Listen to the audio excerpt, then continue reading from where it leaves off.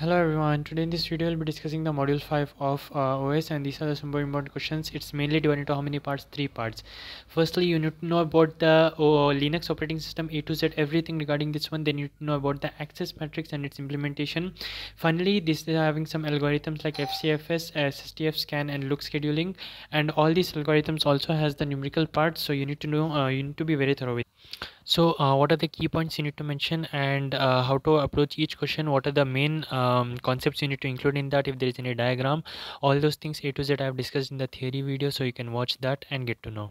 So you can refer this sheet as a just as a reference to which questions are more important. So yeah, that's all for this video, and make sure you hit the like button, subscribe to my channel. Your support helps me make more videos like this for you. And if you have got any doubt, ping me on Instagram. If you want to download this PDF, the link is in the description box, as well as the theory videos link is in the description box. You can go and watch that.